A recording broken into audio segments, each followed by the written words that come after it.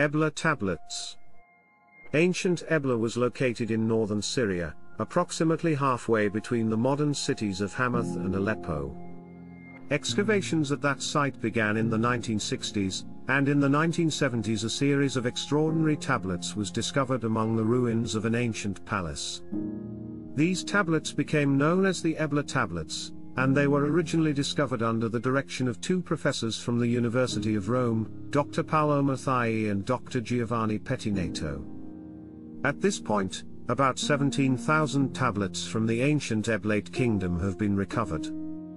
These tablets appear to have been written during the two last generations of ancient Ebla.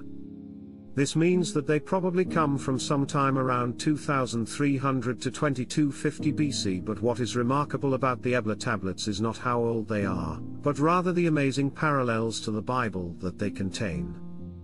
For example, one scholar was very surprised at just how close much of the language on the tablets is to ancient Hebrew. The vocabularies at Ebla were distinctively Semitic. The word to write is ktb, as in Hebrew, while that for king is malachim, and that for man is odomo. The closeness to Hebrew is surprising.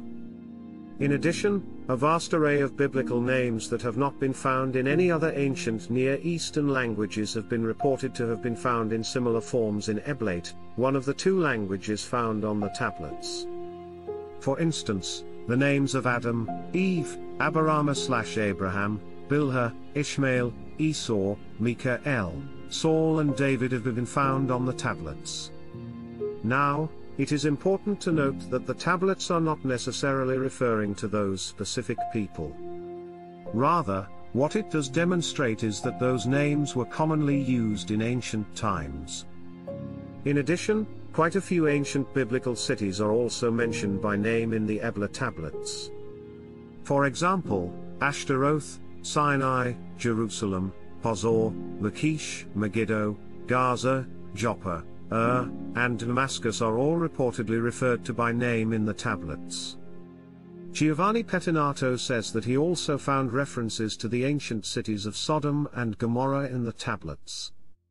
In fact, one key discovery appears to relate directly to Genesis chapter 14. Some Bible skeptics have long tried to claim that the victory of Abraham over Kedorlaomer and the Mesopotamian kings in Genesis 14 was fictional, and that the 5 cities of the plain, Sodom, Gomorrah, Admah, Zeboim and Zor, referred to in that chapter are legendary.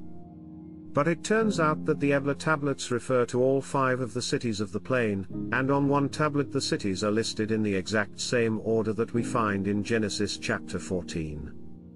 Even more extraordinary was the discovery of a creation hymn in the tablets. Also, 3 different versions of the Eblate creation hymn were discovered.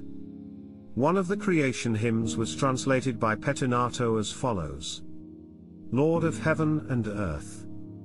The earth was not, you created it. The light of day was not, you created it. The morning light you had not, yet, made exist. This clearly parallels the biblical account. In the Bible we also find a Lord of heaven and earth who created the earth and everything around it out of nothing. However, it is important to note that Ebla was primarily a pagan culture. Pagan gods such as Dogin, Baal and Ishtar were very important to the people of that time. But the truth is that these tablets do confirm quite a few historical details found in the scriptures. There is probably much more to be discovered about the ancient Eblate people, but in recent decades progress has been slowed by religious and political conflicts. Perhaps we will never know for certain where the people of ancient Ebla came from, how much they actually knew of the true God of the Bible, or why their language had such similarities to Hebrew.